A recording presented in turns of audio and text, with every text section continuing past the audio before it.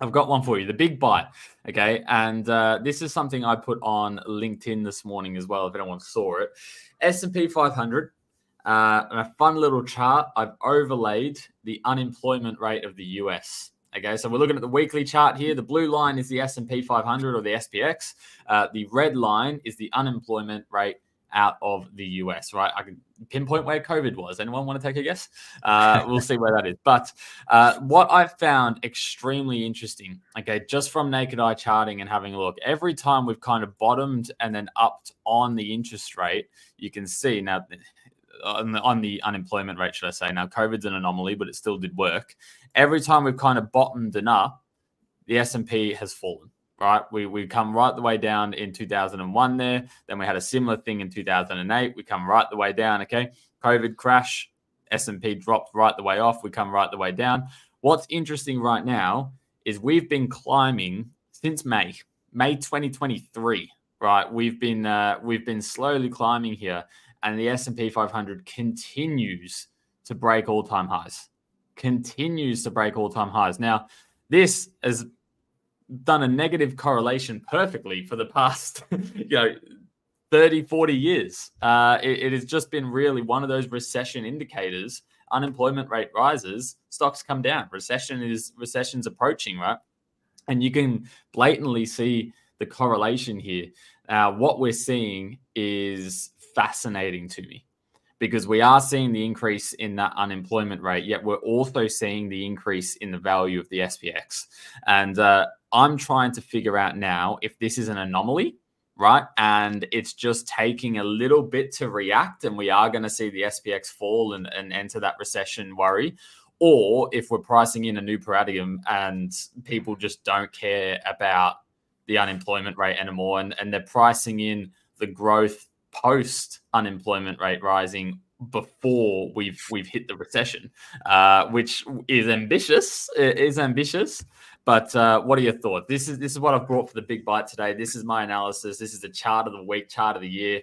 SPX overlaid unemployment rate signals a few things in the past, not acting the same currently. Yeah, I'd love to know the data on sort of when we usually see a reaction after the fact that the unemployment rate starts to rise, because sometimes these things can have that sort of effect where it can take a few months before you really start to see a kick in of that. What is interesting, like you said, though, is the move that we've had, the recovery that we've had. And what I took from that, what you said is the market pricing in the future ahead of time, and they're trying to get front run essentially into that play. That's quite an interesting dynamic, because we know how the stock markets can react to the interest rate sort of expectations, right? Mm-hmm. So through 2022, I think it was, when we had that drop, that was all based off the fact that the Federal Reserve were going to hike interest rates, and it dropped significantly. Once they announced they hiked interest rates, the market turned on a dime and it started to move back to the upside. So the market can do that.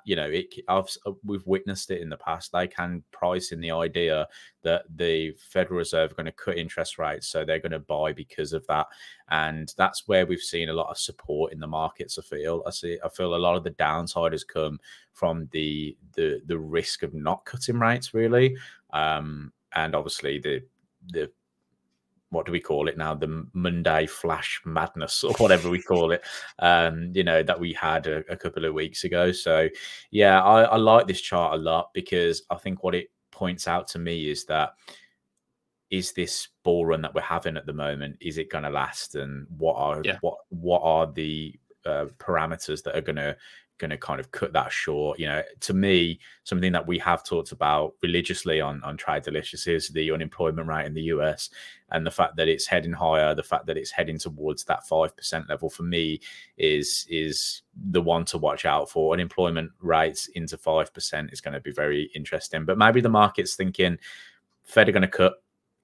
On the CME Fed Watch tools, we've seen it there. It's like 100% certainty that they feel the Fed are going to cut.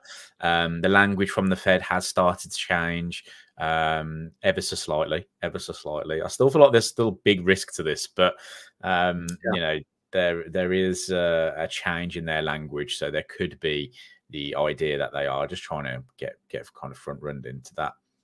Yeah, and that's my what if scenario, right? My what if is, okay, this could be people front running. We've predicted a recession to come for a little while. This might be like, we know what the recession is going to come. We still see value being invested here. We want to front run the growth post recession. I think that's an extremely risky attitude to have. Now, keep in mind, this goes back to what we've been talking about, how quickly things are rebounding. This could be part of that. People are expecting, well, if we do have a recession, we'll come down for 2 months, we'll rebound, recover those losses within a week, because that's just what the SPX does at the moment. And that's kind of the concern I have, which could obviously lead to this downfall being a little bit bigger. You know, when we've seen 2008, 2001, you can see the prolonged downfall that we literally had, years of downfall that we had. We haven't really seen anything like that. That kind of COVID drop and then that post-COVID drop, both once again recovered within 6 months, and it's just phenomenal to see.